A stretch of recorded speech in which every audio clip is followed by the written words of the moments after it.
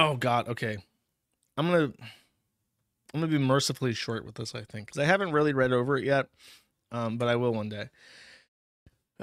Vito Gesualdi, who called himself a pedophile and is friends with pedophile Max Carson since high school, after deciding that Eric July is a faggot for being black and making a comic that he did not authorize, Vito decided, you know what, I'm going to make my own comic with blackjack and hookers.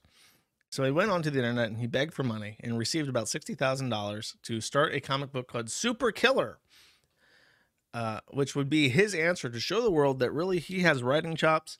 He loves comics. It's his lifelong passion. And he definitely has what it takes to be a comic book writer, to challenge a hack fraud like Eric July and one up the Black Man Super Comic game.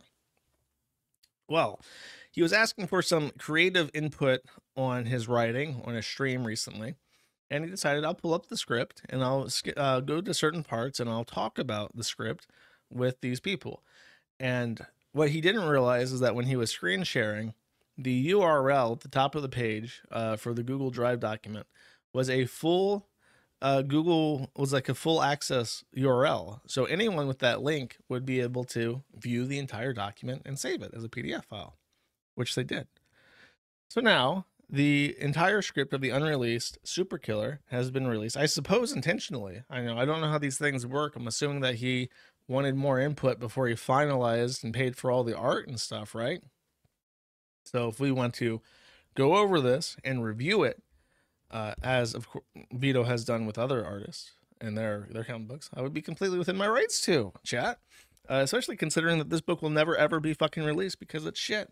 I base this off of skimming through it. I'm gonna read. Let's start with the ending. Actually, I like starting with the ending because the main character, Superkiller, you could be forgiven for not realizing this because of how he's skinny and not a fat, disgusting piece of shit slob. This is supposed to be like Vito's self-insert. So let's just read the ending. Spoiler alert, Snape kills Dumbledore. It's a cliffhanger. I suppose, apparently comic books end on cliffhangers. You got to get people buying the next episode. Eric July ended his comic book on a cliffhanger, so it's not that bad, right? Page 47, overhead shot. This is panel 1. Overhead shot. Beck, who is the sidekick, says, or apparently her being the sidekick is like a huge deal in the way that this is structured, but she is, I think, an unwitting heroine. She's like joindered on against her will, and I'll talk about her a bit more in a second. But Beck is passed out in the grass, completely naked. Sam has landed on top of her and appearing to straddle her sexually. Sam, well, this looks bad. Panel 2. Sam's head turns towards a nearby shriek. Woman off screen, eek.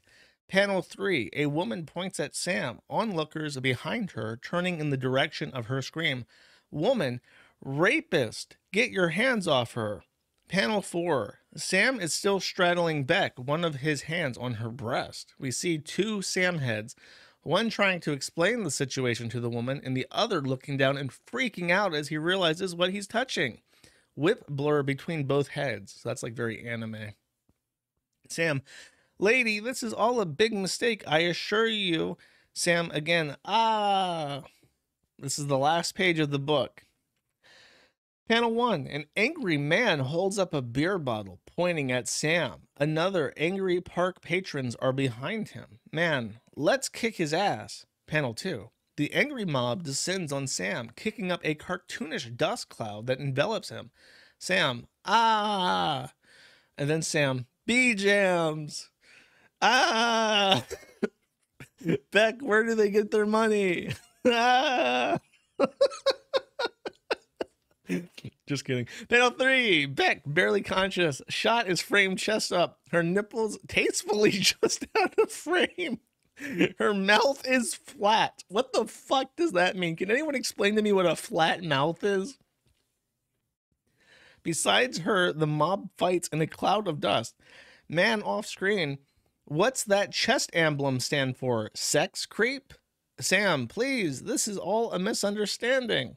Panel 4, close-up of Beck. She smiles, as if in a dream. Panel 5, this is the final panel of the entire book.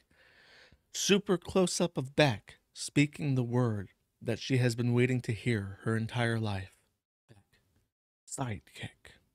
And then I assume there's no page 49, but I'm assuming that he's adding the panel where the snow globe rolls out of her hand and smashes on the fucking ground. It's basically, if you really think about it, this is a masterpiece. If you haven't picked up on the symbolism, is that Vito, because of his own words and associations and deliberate actions and what he's decided to talk about for years and years, has been called a pedophile. Probably because he is one. And Starkiller, his self-insert, or Superkiller, is also being falsely accused of something he didn't do. And the angry mob just doesn't understand. It's a misunderstanding, Uwu. And now poor Superkiller, just like Vito and Will Wife, is being beaten up by people who just don't take a second to listen to his reasonable explanations of things. Rose Chud.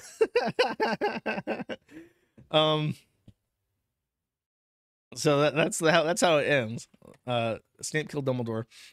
And then let's go back to the first page, or this is the page 2. So this is where Beck is introduced, and I clipped these out just because it's like everything in this is supposed to be a parody. It's a work of satire, so there's like supposed to be all these Family Guy like references to fucking everything. Like this is like the time that the Simpsons did this thing. So he has like an image because he can't explain these references in like a rational way. So he just includes like a screenshot of The Simpsons. In this one, he's trying to explain what a neat's bedroom looks like. So he just includes a shot of some anime. If you know what anime this is, please take a gun and shoot yourself in the head. And then in flipping back to Beck, he just picked like a random picture of this. And what's really weird is that this picture of the diner woman is completely and totally not a representation of what he's actually describing in his comic book. Page 2, panel 1, inside diner day. Small inset corner panel, comic book sits on the diner counter. The page is open to reveal the entirety of the previous page was actually a page from an In-World Meteor Man comic book. A female hand holds the page open. Beck off screen. Wow. So the first page is supposed to be some bullshit where it's like a traditional style superhero comic, and then it cuts to the reality, and then there's actually a comic book, and it's supposed to set up this comic is not like other comics. We're gonna break the fourth wall. I'm a pickle, Rick. It's like that. That's how bad we are right off the bat. Panel 2, then we have the picture of a random woman who is completely not what he's describing in the paragraph under it. Full page shot, we meet our heroine, Rebecca Romano, aka Beck. This is our first ever shot of our heroine. Make it count. She's a bit of a nerd, the kind of girl to throw on a gamer headset and play some League of Legends rather than hit the mall or club. But despite her tomboyish attitude, she is an understated beauty with dark lashes, full lips, and cascading brown hair. So if you're the type of guy that masturbates to tomboy shit on the internet, the people jerking off with you are Vito. I just want to make sure that that is known. That's what's being described here. That's the camp you find yourself in. Oh, sorry, I got rid of the beautiful comic I want you to read. She wears a stereotypical waitress's outfit. See the reference above. Man, thank God for this reference. If it wasn't for this reference, I would never know what a fucking diner waitress wears. That my world of understanding does not include concepts such as diners. Thanks, Vito. Then there's this description. This right here. This is on page 3. So this is like your introduction to this 50-page comic book. Beck looks down at the comic book on the counter, appearing bored. One hand holds the comic book open, while she rests her chin on the other. Her name tag clearly reads Beck. Behind her are expected accessories of a diner: a microwave, condiment bottle, coffee machine, whatever feels right. Beck, were comics always this bad? So page 3, all you see so far is like I assume that actually, let me pull up the first page. Let me see if this is like a direct Eric July reference that I'm just not getting. I want to make sure that my Superkiller review is completely accurate. Page 1. This entire page should be done up as a page from the Golden Age comic book, Screen Tone's old-fashioned artwork. So this isn't even specifically making fun of Eric July. This is just supposed to be like, remember old comics? Weren't they bad? Like, yeah. Panel 1, inside secret base. The fiendishly evil villain UFO bot at a computer control panel. His eyes wide open to find his evil deeds are interrupted by the arrival of a mighty hero, Meteor Man. The hero's flying punch has easily broken through the rock of USO bot's secret base. Bits of debris are still filling the air. Meteor Man flies through the hole his punch has created. He says, looks like the jig is up, UFO bot. UFO bot says, Meteor Man, but that radioactive meteorite should have disabled your powers. So this is supposed to be like intentionally bad. But then it cuts to, yeah, it's just like trite shit. Ironically, this is like the most detailed page of the entire thing. Like the only thing that Vito describes that takes up like 3 pages like this is apparently the one page that's supposed to be really bad. He knows what bad looks like. That's what I'm getting from this. Cool.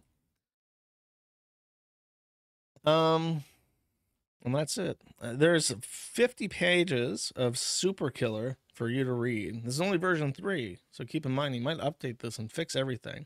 But what you're reading has gone through 3 iterations of revision, and this is what it's mounted up to.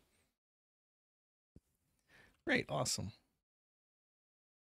This is such a bad idea for Vito. Why did he choose down the hill if I can make a good comic even though I have no experience and don't like comics? Because he's a fat retard. That can be described by literally everything that Vito does, is he's a fat retard. Why does he think that he can do certain things? Because he's a fat retard. I mean, no. His current tweets are like, your outrage makes me famous, idiot. Like, nobody's supporting you. Your videos make like $12 a month on YouTube, and that's with the Star Wars shit that broke $1 million.